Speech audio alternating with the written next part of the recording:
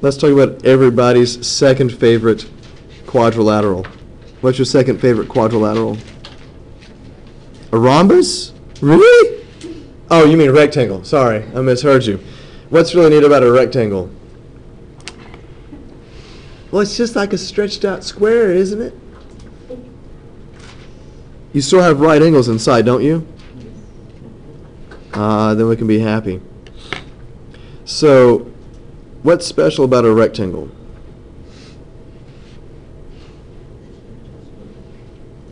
It's a stretched out square. Okay, that's not, okay, you're just copying me now.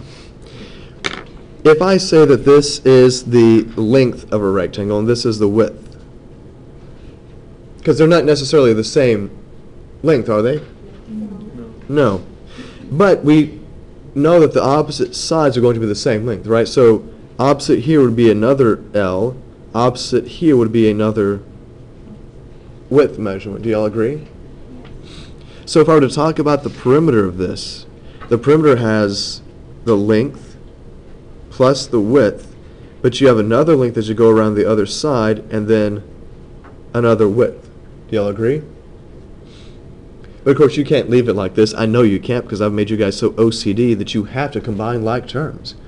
There are like terms to combine, and when you combine them, what do you have? You have two lengths, and then you have what?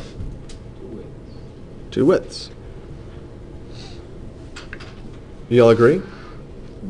Now please understand that if we were talking about the length of a rectangle, it's just the length. Okay? The formula says 2 in front of this because as you go around, you have the length twice. Like I was telling you about the border for these tables. The length of the table may be 44 inches, but you'd have 44 inches on both sides, so you'd have to double that for the amount of material that you need. So what if I give you, a rectangle? And I say here that this guy is 42 inches, and this is 13 inches. So I'm giving you that this is a rectangle. A lot of times you'll see it designated with the right angles in the corners. How can I find the perimeter? What's the formula for perimeter for a rectangle? Twice the length plus twice the width. Do you all agree with that? So, do you know the perimeter? No. Do you know what P is? Did I tell you the total perimeter? No. No, we're trying to find. So, right, and that's what I'm trying to find. Did I give you the length? Yes. Yes. Did I give you the width? Yes. Yes. Notice what I've done now. You know that 2 is a number, L is a number, 2 is a number, and W is a number, so you know everything in here except for one unknown guy, right? So let's work this out. The perimeter is twice the length. What is the length? 42 plus twice the, what's the width? 13. So when I do the math here, what's 2 times 42? 84 plus what? 26. And what is that total perimeter? That's 110 inches. Thank you, Augustus, for reminding us of the units. 110 inches. You guys okay with that? If I were to do some estimating here, just really, really rough estimating, 42 inches I could round to about what? 40, I might round 13 to what? 10.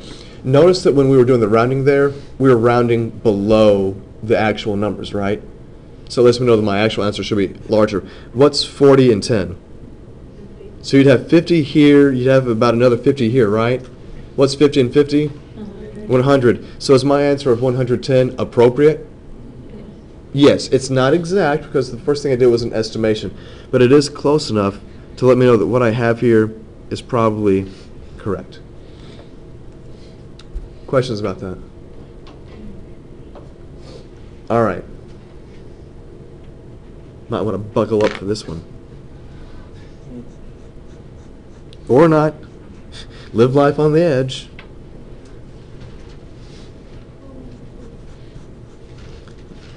All right, so let's look at this guy.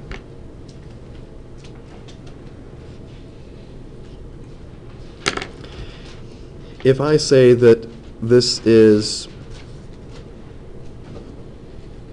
19 feet, and then I say that the total perimeter is, well, it sounds good, 88?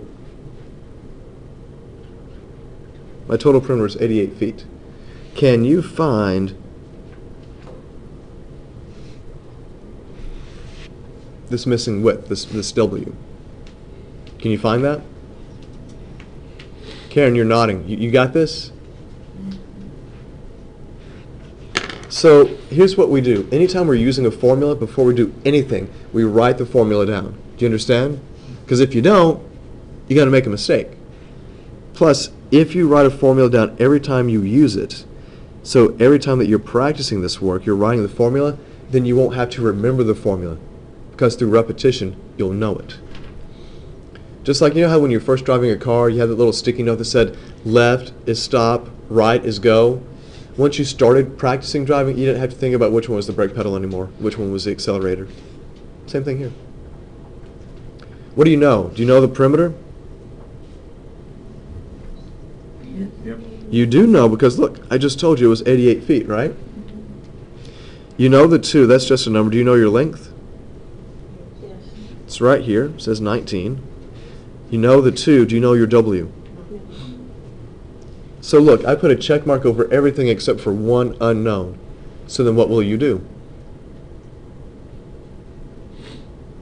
What? Plug in. Plug in what you know, and you'll solve for the one unknown, right? And we know how to solve because that's what we've been doing the past few days. So what are you going to replace the P with? 88. So 88 equals 2 times, what's my L? 19 plus 2 times W. So far so good? Question? Huh? Oh, you already have the answer? La-ti-da-di. All right, so 88 is equal to, let's do some math here. What's 2 times 19? 38. That's 38. Now look what I have here. This is one of those nice 2-step problems that we were doing earlier today. How do I get W by itself? What's the first step? Divide. Not to divide. Subtract. Don't do division till the very end. See, he still has other stuff next to him. You've got to get rid of this first. So I'm going to subtract 38 on both sides. So that goes away. 88 minus 38 is what? It's 50 equals 2W. And then I can finish solving for W by doing what? Divided by 2. Which means W equals what? Okay, it is 25, but we want to make sure we include proper units, so it's 25 feet. That's what you got? I did it there. It's easier to me. Okay. I divided instead of doing all that other stuff. You divided by 2 first? No, I divided 38 into 88. You mean you subtracted 38 from 88?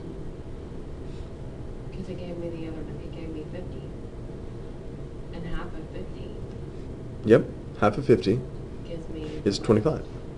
Yeah. I just did it different. Okay. That way confuses me. All right. Are there any questions about what we did here? Yes.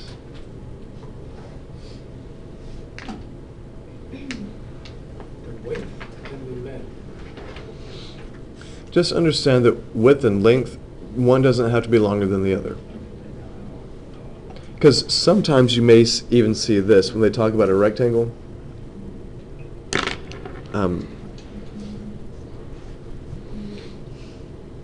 You have a rectangle, instead of using length and width, they may use B and H for the base and the height. So here, perimeter would be twice the base plus twice the height. It's the same thing. It's just sometimes you call it length and width. Sometimes you call it base and height. It's still going to be the same. Okay.